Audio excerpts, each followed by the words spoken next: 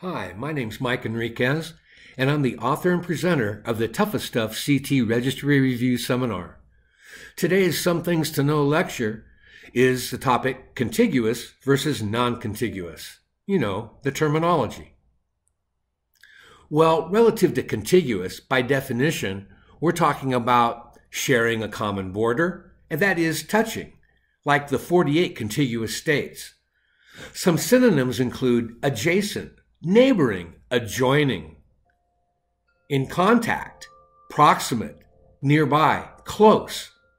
Or another definition for contiguous is next or together in sequence. Some synonyms include neighboring, adjacent, adjoining, next door, bordering. Now that's contiguous. What about non-contiguous?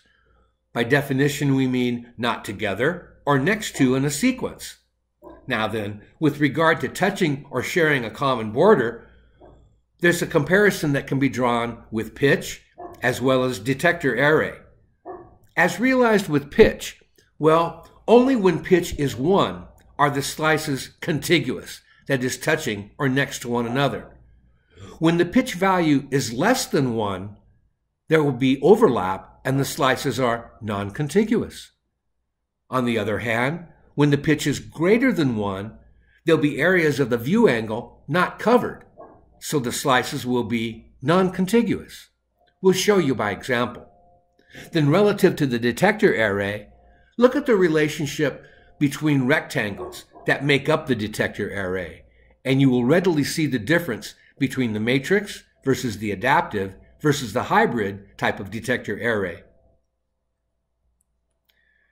In slide 4, there's the application relative to pitch, and contiguous is right in the middle.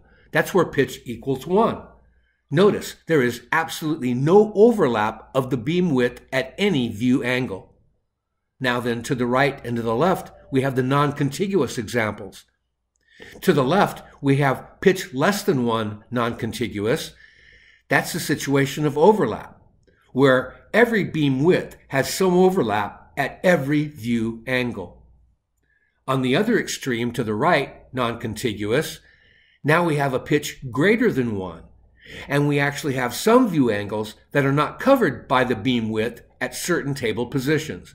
Again, a non-contiguous type of situation. Well, what about the application relative to detector array? Contiguous is on top. Look at the matrix array. All the rectangles are proportionate. They look like one another, and they're adjacent and touching one another.